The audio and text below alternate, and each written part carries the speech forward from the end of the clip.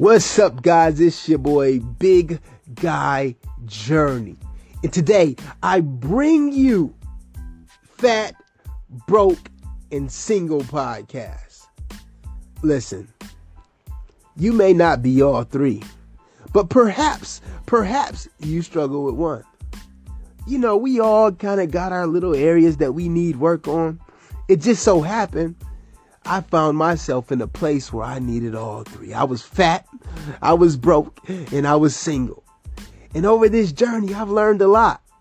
And I just call myself now just kind of giving the game, like touching on some of the things that I've learned. And although my journey isn't finished because I'm still single, I'm still not at my ideal weight, but I'm not that fat, obese dude that I used to be. So I want to talk to you today. And we're just going to kind of go through this journey. And every week I'm going to come to you with something new. Something that I've had on my mind. Something that's been marinating. Something that I've actually used. And in that I'm going to also bring some other people. Because I've met a lot of people. I got a big network. And I got some people that I've getting a lot of insight from. Mentors, coaches, and stuff like that. And I'm going to bring them on the podcast to share them with you. And so again, like I said, you may not be fat, broke, and single, but perhaps you're one. And if that is you, this is your home. This is your home. So I appreciate you for rocking with me. Let's get right into it. You know what I'm going to do? I'm going to start actually with something that I've been working on. It's actually a little segment from my book, and we're just going to talk about this. I haven't even came up with a name for the book yet, but perhaps you can help me decide, right?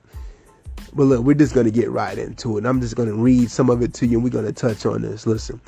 So, decide, homicide, suicide were the loud, glaring words that I heard echoing through the jam-packed convention center. John Edison, CEO of Primerica, was delivering an awesome motivational speech that would be seared in my mind forever. He followed with the words CIDE, C-I-D-E, and its definition, denoting an act of killing.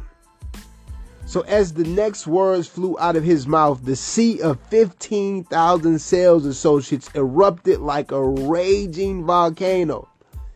The death of all other options. Decide. You have to make a decision. The power of his words combined with the energy of the room sent chills through my then 400+ pound body as I sat in the cramped seats from the nosebleed section. I was pumped, and so was the rest of the room. Unfortunately, the chills didn't last long.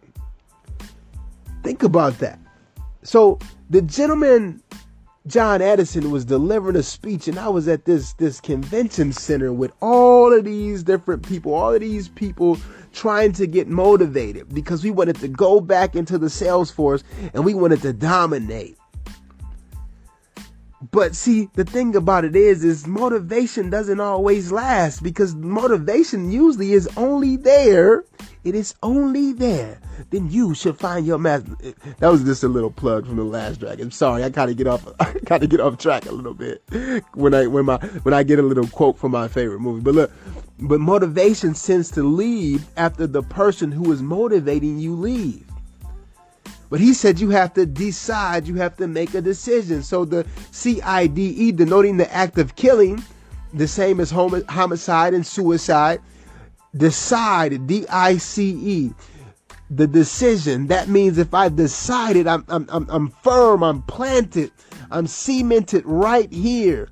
There's no other place for me to go. And that's where we have to get to the place. We got to make up our mind. We have to decide. There's no other option for me. I have to lose this weight. There's no other option to me. I can't stay broke. There's no other option for me. I don't want to be lonely. So guess what? You got to put yourself out there. You got to work on yourself. You got to work on your health. You got to work on your mindset. All of these different things are pretty much mindset. And the one thing that I found is that the success principles, they work across the board. whatever you put it to. So say, for instance, after I lost 200 and some pounds, well, I didn't tell you that, right? 218 pounds to exact. After I lost the 218 pounds, I felt motivated to what? Write a book. And guess what? I'm the type of person that hated English. I didn't like reading. I didn't like none of that stuff, but I wanted to write a children's book. I had something in me that I needed to get out. And I didn't know how to do it, but guess what? I decided that I was going to do it. And once I decided I was going to do it, I went and did it. I created and I became a published author. And so the first step is decision. You have to make a decision, because guess what? Any diet to do, there's many ways of being successful. There's tons of women out there. There's tons of men out there. You just got to decide that this is what you want. And once you make the decision, people say it's the universe. You know, I say God or Yah. Yah's principles work for all the just and the unjust. And so if you're doing the proper activity, the rest to happen. And so you make the decision first, and then you say, you know what? Okay, let me find out how I got to do it. It's kind of like this podcast, right? I've been sitting up here saying, I'm going to make a podcast. But guess what? I hadn't even done the first step. I hadn't even looked into podcast hosts. But here it is now, because I made this decision this morning that, you know what? I'm going to go ahead and do this podcast. I went and found a host. I watched a couple videos, and here it is. I'm off on my first podcast stream, and you're here with me to hear it.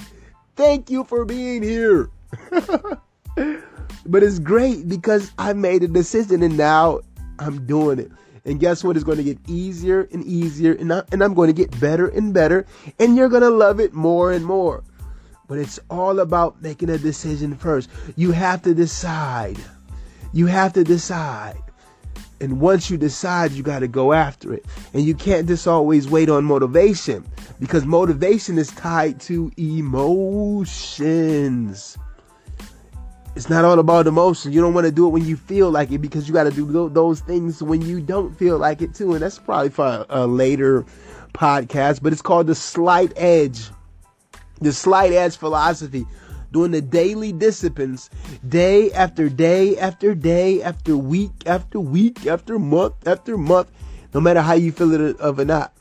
You know, they say F your feelings. I don't cuss, so I say F your feelings. Forget your feelings.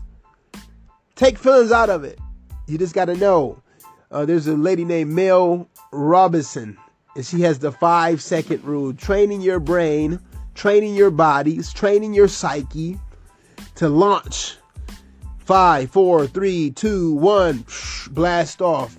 If you program yourself, then once you start this cycle, you'll just do it.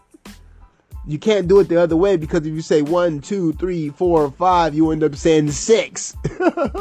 It got to be the countdown in reverse. Psychology, you psych yourself out into this launching out of bed in the morning, or launching into a decision that you've been struggling with yourself with. That's something that you can use. There's all different kind of things you can use, but first you have to focus on the mindset. The mindset is the most important key. So decide. Then here's another one. One of my mentors used to say, ACT. A-C-T. It's getting your actions consistent with your thoughts. Because we think a lot, right? You're always thinking of something. You think. But you got to get your actions consistent with your thoughts. And so this is the first episode of the podcast, Fat, Broke, and Single. The whole goal is to not stay fat, not to stay single, not to stay broke. And this is our journey that we're going to take together, right? So I appreciate you for coming and listening and tuning in. I try to make this short and quick and precise, to the point for you, because I know a lot of people don't have a long attention span. But as we grow and you get to know me, we'll go longer. All right? Take care, take charge, and may Yah bless you.